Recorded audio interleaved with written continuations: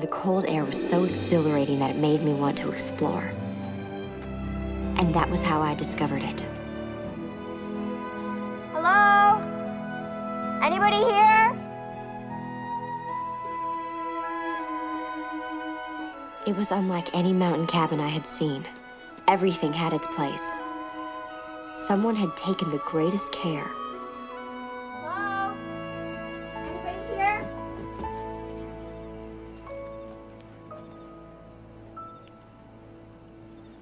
Come snooping or to visit?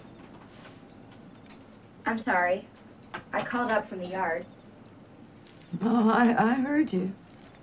Screeching and yammering. You're the teacher, ain't you? Yes. I'm Christy Huddleston. You smell real pretty. Hattie, you home? Everybody's in a hollering mood. I didn't expect to find you visiting. We were just meeting. Jed Holnett paid me in beans. Will you take some for me?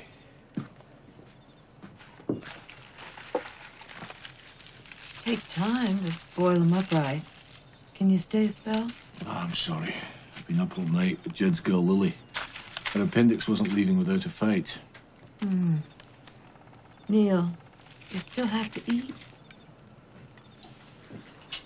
Well, I could fix you something if you'd like before you go to bed. Well, there's an offer that doesn't come my way too often. I guess I'll accept. We can visit some other time? Hattie, Miss Huddleston's poking a hand in your direction. Please, come back.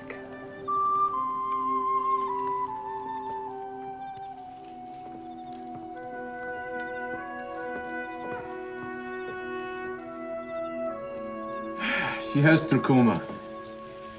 She lost her sight completely several years ago. I couldn't imagine living up here alone, much less blind.